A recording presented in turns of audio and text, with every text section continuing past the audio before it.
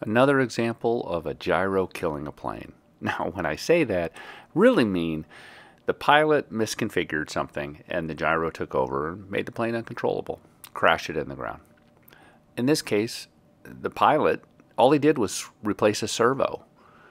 And here we are. So in this video, I'm going to go over how did that happen and some of the things that you need to pay attention to if you have a gyro in a plane and you're doing any kind of servo swap or reconfiguration of servos and things like that. So stick around. Often I hear from new pilots who have had an incident. I checked the control surfaces. They weren't reversed. For sure they weren't. And that probably is the case. But when I asked, did you check the gyro surfaces? They look at me like, what do you mean? So, as I've talked about in several of my videos, right? So, you please always check the control surfaces, make sure they're going the right way, making sure your servos are working properly. But also checking the gyro, that is controlling your control surfaces in the right direction. That's where people run into problems. So what that means is when you turn it on, and let's say in self-level mode, so the control surface will stay fixed position, I can tilt that right wing up and the right aileron goes up. Left wing up, left aileron, tilt the tail up, elevator goes up, tilt the tail down, goes down, so on and so forth. Checking those control surfaces from a gyro's perspective, super important. Another thing, and I highly encourage you to do this, put your gyro on a switch, a 3-position switch. If you like to fly with safe and AS3X or stabilization and optimize or whatever the terminology is, have a position on there that has nothing. So in the unlikely event the gyro fails, in the unlikely event that the cheap double stick tape that sometimes they use comes unloose in the cold, that your gyro's not flopping around, because that's going to be a problem. Want to be able to turn that off. If you dialed in too high of gains and you're oscillating like crazy, flip it off. You have some options there. Without that, you're probably going into the dirt and using a tube of foam tack to fix your plane. So next, I'm going to cover a bunch of different gyros, the pros and cons, and how they work, and how you need to be careful on some of them if you're using them on a non-manufactured plane, like an FMS Reflex V2 on a free wing. You're going to run into trouble. Stay tuned. So now let's talk about the different types of gyros out there. The only one that I don't have on the board here is the Gyros Vector. But it applies to, the Gyros Vector is similar to, let's say, the Reflex V2. And let me go into that. And what that means is these are set up specifically for the manufacturer's airplanes. So I can change this from an FMS Corsair to an FMS Mustang or an FMS Piper or whatever it might be, a Ranger. I can change that by plugging this into my computer and using an app to change that. What I cannot change is the direction of the servos. Okay, so these are set up, just like the Gyros Vector, for specific airplanes.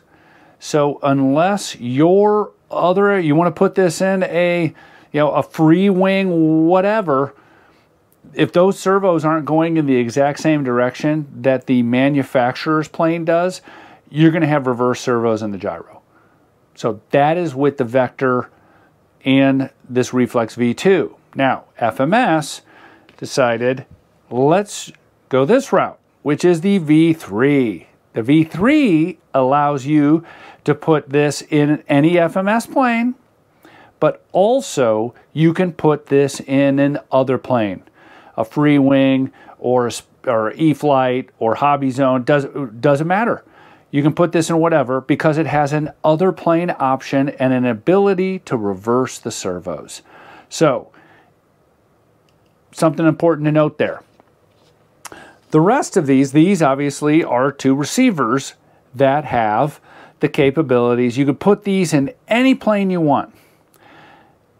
But here's where things get tricky, and people don't recognize this, you know, with all of this, is that if you change the servos, if you make changes to the direction of your servo arm or how that's working, you need to go in and validate that your gyro is working in the right direction. With Spectrum, you go into forward programming and relearn the servos. Simple to do. You should do that after you get the plane trim. Relearn, basically there's a relearn function, and it goes through and looks at the trim, it looks at the throws, it looks at all of that stuff and makes this into a better gyro experience for you. On the Lemon, it doesn't have those kind of capabilities, but it has the capabilities of making sure that the servos are going in the right direction. You can reverse those servos with this, as well as with the Hobby Eagle. So these are kind of made for whatever plane you want to put in, it'll work fine. Where this one I could throw in there as well, because you can put that in any plane. This and the Vector, you got to be careful. And so I'm going to go through real quick on this one, and you know, on on the Reflex, just examples of how you'll go through and make sure things are going right. And by all means, please double check that your gyro is going in the right direction. Not just moving your stick left, right, up, down.